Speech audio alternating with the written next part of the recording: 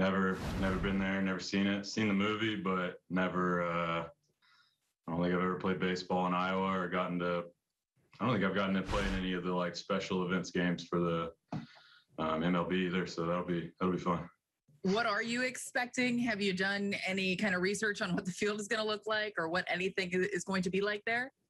I'm going in completely blind, just going to be excited to just get there, see what it's all about, play the game.